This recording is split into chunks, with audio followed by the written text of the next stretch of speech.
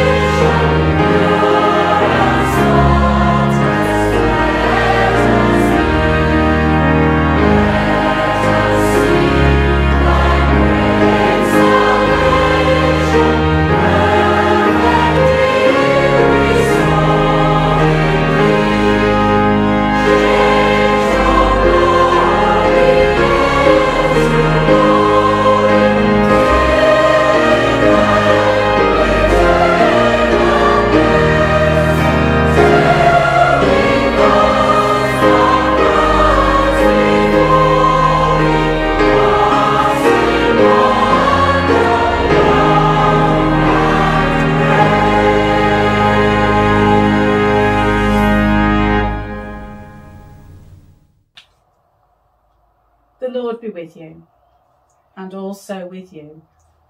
Almighty God, to whom all hearts are open, all desires known, and from whom no secrets are hidden, cleanse the thoughts of our hearts by the inspiration of your Holy Spirit, that we may perfectly love you and worthily magnify your holy name, through Jesus Christ our Lord. Amen. we have a time of confession. God is longing to forgive us for the mess we make in our lives. So come close now. We are so often afraid that we miss the moment to see your face in those around us. Lord, have mercy. Lord, have mercy.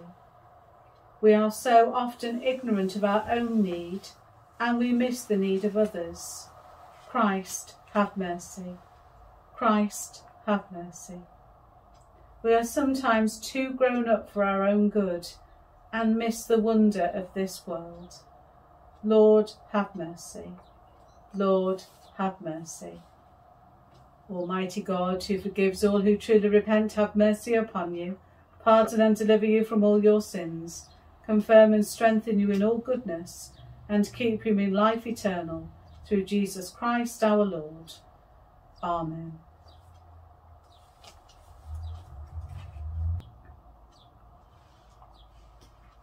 Hear the gospel of our Lord Jesus Christ according to Mark. Glory to you, O Lord. When Jesus had crossed again in the boat to the other side, a great crowd gathered round him, and he was by the lake. Then one of the leaders of the synagogue, named Jairus, came, and when he saw him, fell at his feet, and begged him repeatedly, "My little daughter is at the point of death. Come and lay your hands on her, so that she may be made well and live." So he went with him, and a large crowd followed him and pressed in on him. Now there was a woman who had been suffering from hemorrhages for 12 years. She had endured much under many physicians, and had spent all that she had, and she was no better, but rather grew worse. She had heard about Jesus, and came up behind him in the crowd and touched his cloak. For she said, "If I but touch his clothes, I will be made well." Immediately her hemorrhage stopped, and she felt in her body that she was healed of her disease. Immediately aware that power had gone forth from him, Jesus turned about in the crowd and said, "Who touched my clothes?" And his disciples said to him, "You see the crowd pressing in on you. How can you say, 'Who touched me?'" He looked all round to see who had done it. But the woman, knowing what had happened to her, came in fear and trembling, fell down before him and told him the whole truth. He said to her, "Daughter, your faith has made you well. Go in peace and be healed of your disease." While he was still speaking, some people came from the leader's house to say, "Your daughter is dead. Why trouble the teacher any further?" But overhearing what they said, Jesus said to the leader of the synagogue, "Do not fear, only believe." He allowed no one to follow him except Peter, James, and John, the brother of James. When they came to the house of the leader of the synagogue, he saw a commotion, people weeping and wailing loudly. When he had entered, he said to them, "Why do you make a commotion and weep? The child is not dead, but sleeping." And they laughed at him. Then he put them all outside and took the child's father and mother and those who were with him and went in where the child was. He took her by the hand and said to her, "Talitha cum," which means, "Little girl, get up." And immediately the girl got up and began to walk about. She was 12 years of age. At this they were overcome with amazement. He strictly ordered them that no one should know this, and told them to give her something to eat. This is the gospel of the Lord. Praise to you, O Christ. When Jesus returned from his time in Gerasa, where he had healed the man possessed by demons, there was a large crowd waiting for him. One of these people was a synagogue leader named Jairus. Because so much opposition had arisen from within organised Judaism, it must have required both courage and humility on his part to make the approach. Jairus had known the joy of having his daughter with him for 12 years, but now she was close to death. And he came to Jesus desperate, because he knew that there was nothing anyone could do to save her. In Jairus, therefore, we see a beautiful image of faith and humility. This great spiritual leader and highly respected member of the community kneeled down before Jesus and begged him to come to his home. Another person who was awaiting for Jesus was a woman. We're not given her name. In contrast to the 12 years of joy that prefaced Jairus' encounter with Jesus, this woman had known 12 years of misery, for she had experienced constant menstrual bleeding in this time. This had dire consequences for her. In addition to the physical discomfort, this ailment made her ceremonially unclean. This meant that she became an outcast in society, because according to Levitical law, a woman with her problems was considered ritually unclean. She was therefore denied access to worship or to fellowship.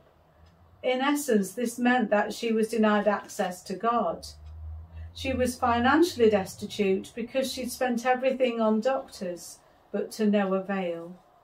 She too was desperate. The woman had heard about Jesus and how when he touched people or when people touched him, they were healed. She was nevertheless a bit concerned. She was so embarrassed about her ailment that she did not want to go public with it. So she decided to touch Jesus secretly. She thought that it would be sufficient if she just touched one of the tassels of his robe. And the minute she touched the tassel, she was healed, and she knew it. She now wanted to slink away secretly. The woman's reasons for not openly coming to Jesus seemed valid. According to the Levitical law, if she touched Jesus, she would also make him ritually unclean. But Jesus forced her to come into the open because he had important lessons to teach both the woman and the crowd. To begin with, this public confession was for her sake. It was an opportunity for her to confess Christ and glorify God. Had she stolen away in the crowd, she would have not met Jesus personally or heard his words of assurance and comfort. She seems to have had a rather magical idea that a touch of his garment was all that was needed to restore her to health. And this it did. But Jesus wanted to lead her to a faith which rested on a personal acquaintance and an open confession of him. Then she could go with a deeper peace than that which mere recovery of health could bring. It's amazing how many people receive great blessings from God. Some receive miraculous healings like this woman, but they never really accept Jesus personally and therefore never receive his gift of enduring faith. Jesus wanted the woman to be able to stand firm no matter what happened to her in the future. Jesus therefore insisted that she have a personal encounter with him and so receive a deep and significant faith.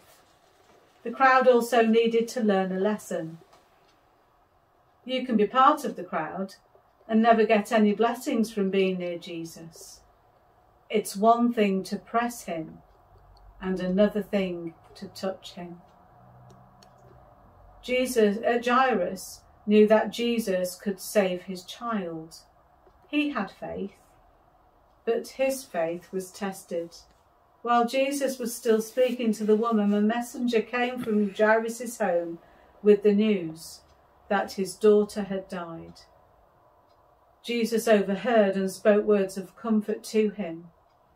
We read in verse 36, when Jesus heard this, he told Jairus, "Don't worry, have faith and your daughter will get well." The scene when they arrived at Jairus' home must have been depressing. One can assume that the professional mourners would have arrived and the friends and neighbours would have also gathered around. Jesus stilled the people like he did the storm and said, "The child is not dead, she's just asleep." They laughed at him because they knew that the child was dead. Jesus emptied the house of all but save a chosen few. He took the girl by the hand and said, "Child, get up."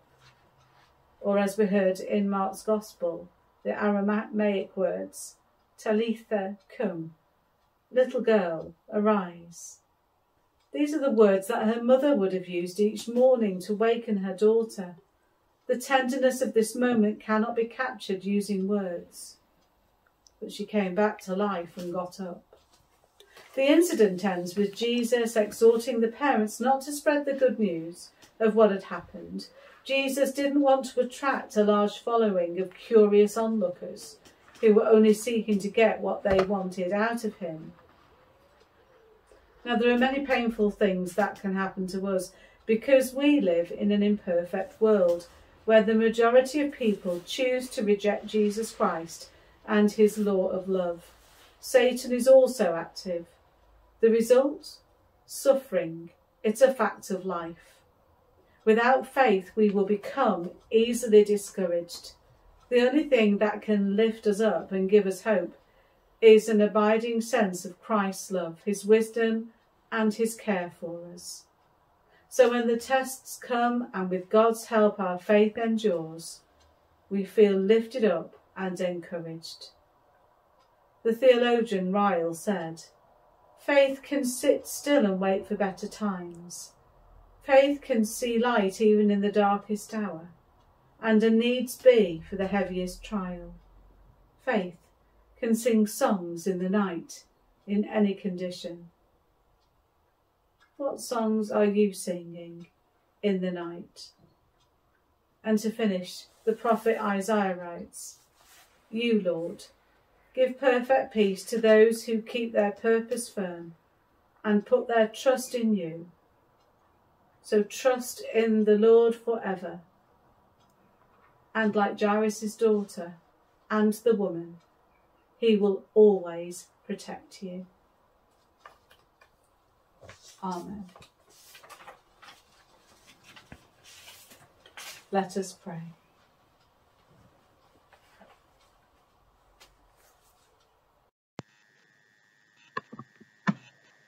We bring our prayers before you today.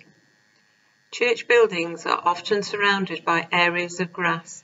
Help us to care for this environment in a way which shows respect for your creation. Guide us as we explore ways of caring for our environment as we worship you and continue our activities in church. Across the world, encourage every nation to work towards protecting their local environment. Within Uttoxeter, we ask you to be with all families. Encourage us all to continue to marvel at your creation around us. Help us to reflect on our actions as they protect our surroundings. We bring before you today those having to wait for surgery due to the pressure being put on the health service dealing with coronavirus. We remember the families of those who have had a family member or friend join you in eternity. We also remember those facing an anniversary of a relative or friend's death. Merciful Father, accept these prayers for the sake of your Son, our Saviour, Jesus Christ. Amen.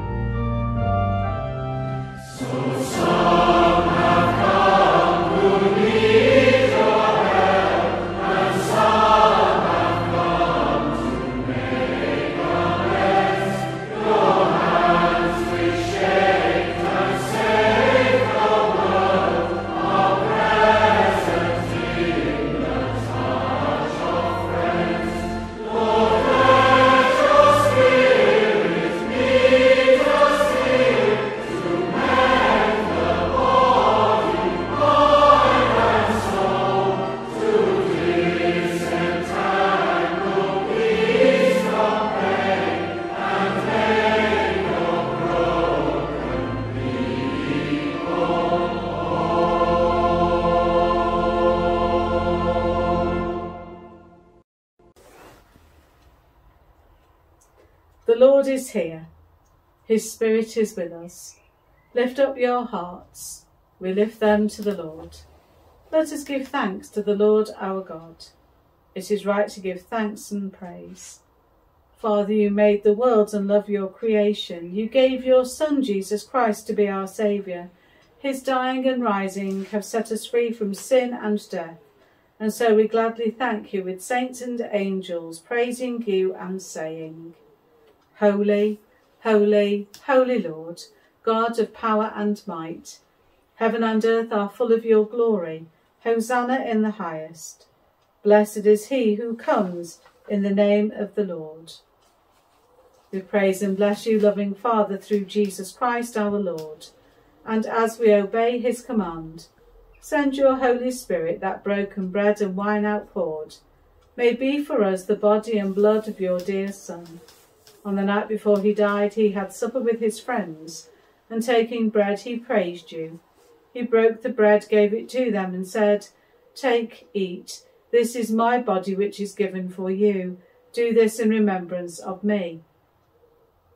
When supper was ended, he took the cup of wine. Again he praised you, gave it to them, and said, Drink this, all of you.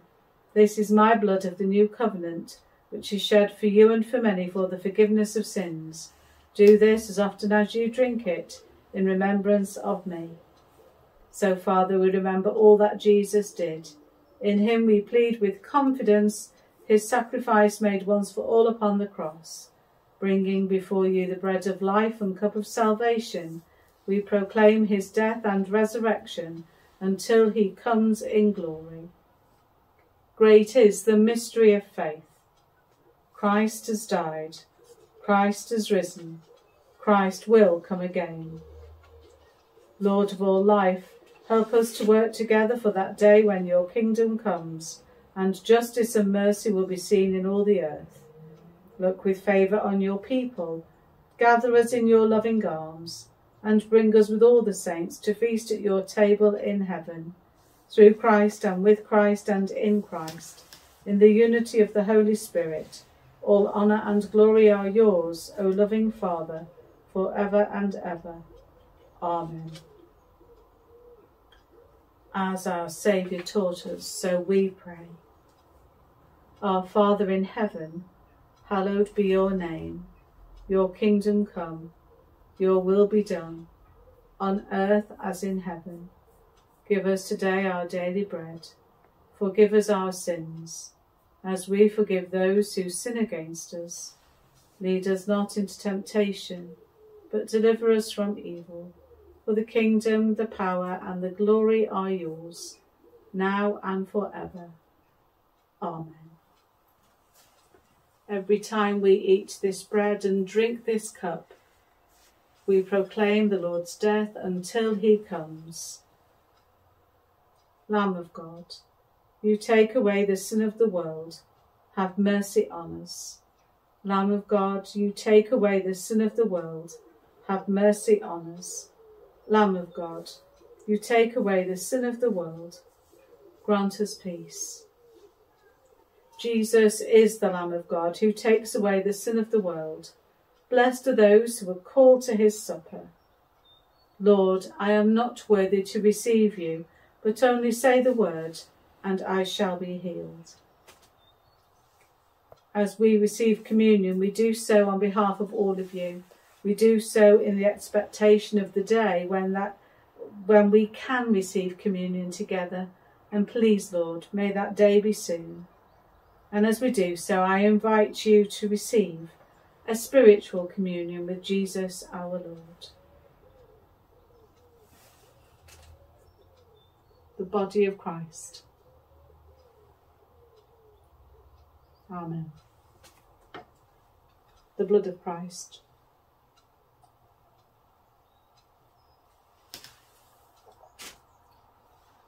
Amen.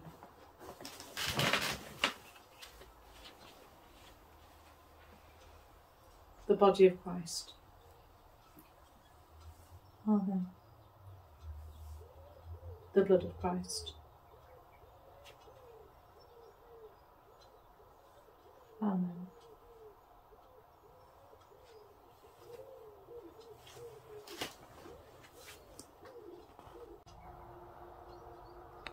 Let us pray.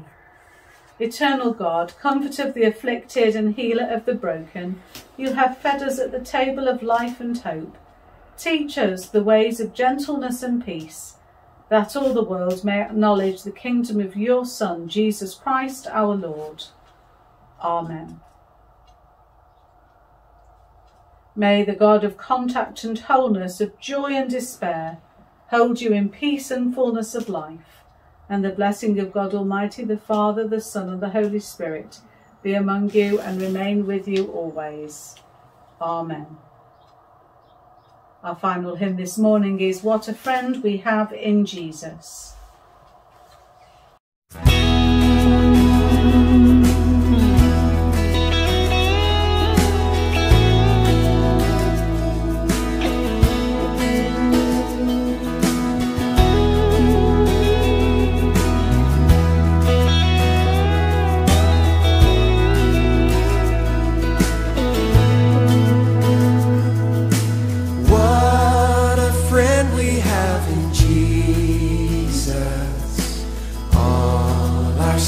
And griefs to bear.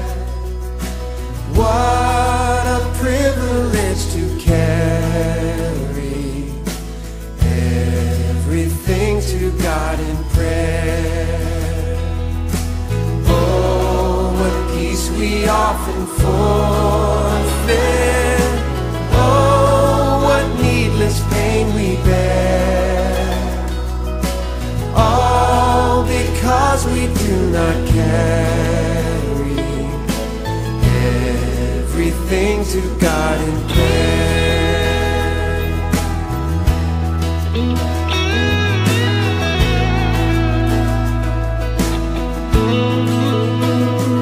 Oh, have we trials and temptations?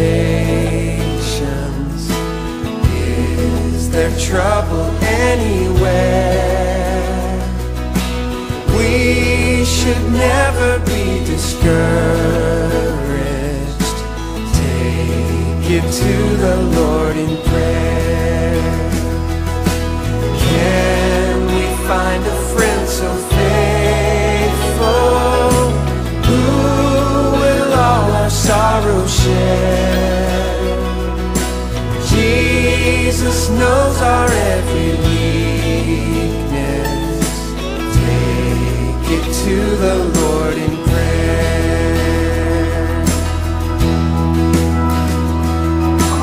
Are we weak and heavy laden, cumbered with a load of care? Precious Savior, still our refuge. Take it to the Lord in prayer. Despise, forsake thee. Take it to the Lord in prayer.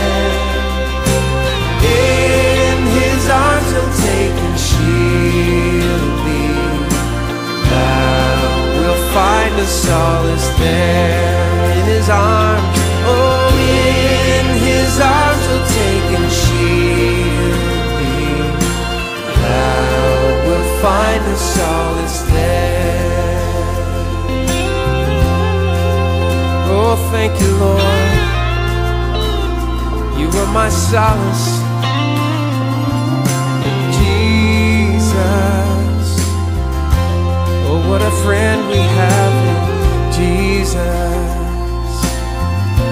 Sing that out, Jesus. Oh, Jesus.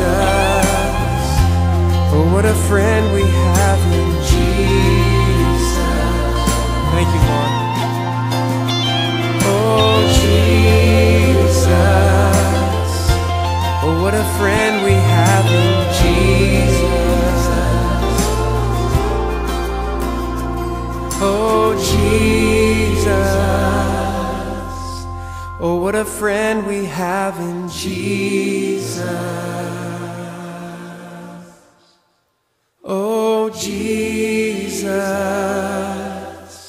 Oh, what a friend we have in Jesus.